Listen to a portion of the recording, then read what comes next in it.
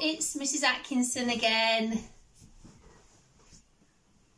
And a very, very scary monster wolf.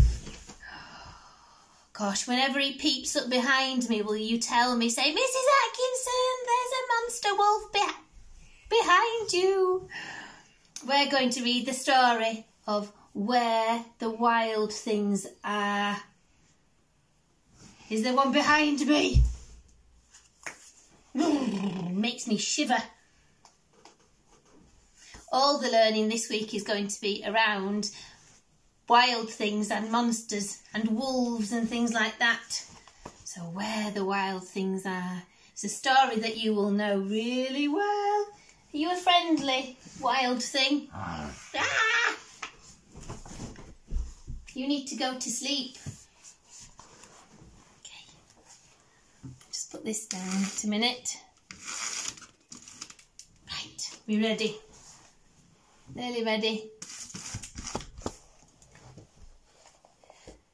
The night Max wore his wolf suit and made mischief of one kind.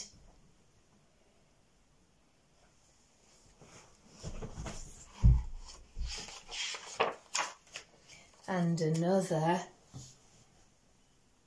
Chasing after the dog with a fork. His mother called him Wild Thing, and Max said, I'll eat you up. So he was sent to bed without anything to eat.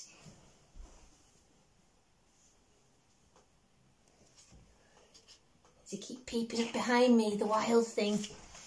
That very night, in Max's room, a forest grew. Oh, that sounds exciting.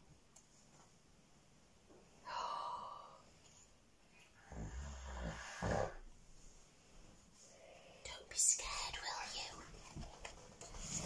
And grew.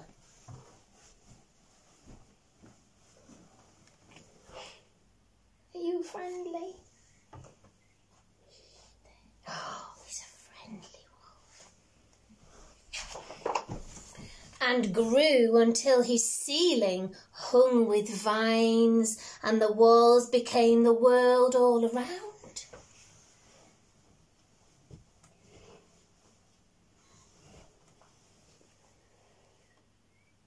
Oh. And an ocean tumbled by with a private boat for Max. And he sailed off through night and day. You're going to go sail away? And in and out of weeks and almost over a year to where the wild things are.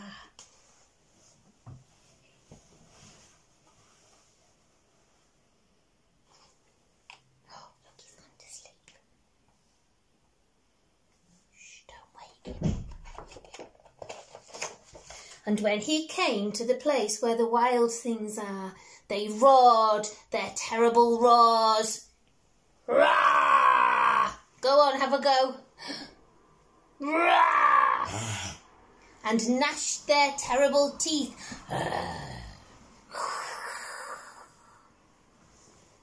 And rolled their terrible eyes.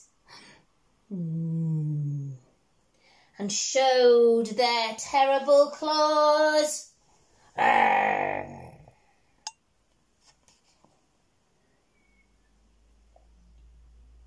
They look very terrifying.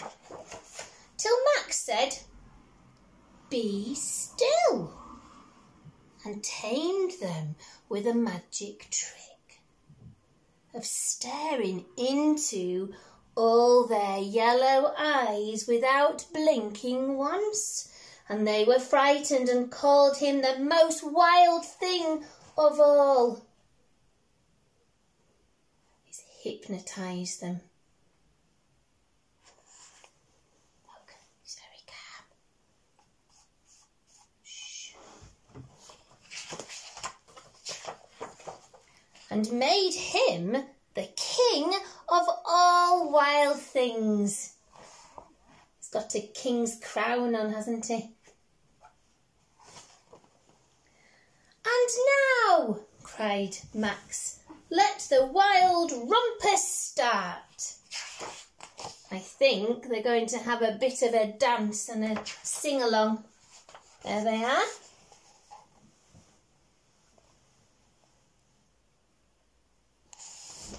Are you going to have a dance and a sing-along, wild thing, Mr. Wax, Mr. Max?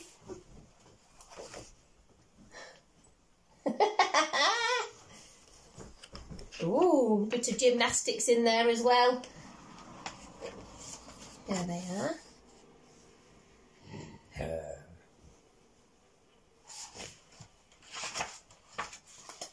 "Now stop," Max said, and sent the wild things off to bed without their supper. And Max, the king of all the wild things, was lonely and wanting to be where someone loved him best of all. Then all around, from far away across the world, he smelled good things to eat. So he gave up being a king of where the wild things are. I think he's missing his mummy and missing the food. But the wild things cried, "Oh, please don't go. We'll eat you up. We love you so." And Max said, "No." The wild things roared their terrible roars. Go on, have a go. Roar! And gnashed their terrible teeth. And rolled their terrible eyes. And showed their terrible claws. But Max stepped into his private boat and waved goodbye. Wave goodbye. And sailed back over a year and in and out of weeks and through a day. And into the night of his very own room, where he found his supper waiting for him. Can you see the supper on the table? What an adventure! And it was still hot. What a brilliant adventure Max has had. A forest grew in his bedroom. He sailed over the seas and met the wild things in their forest. Now, all the lovely learning this week, boys and girls, is all about the wild things. I have uploaded some word hunts in the garden, monster word hunts. There are lots of lovely things to do, drawing your wild thing. So have a look on the website and see if you can have a go at those things. And make sure you send some to us so we can have a look. Okay, have a lovely week. Goodbye. Bye.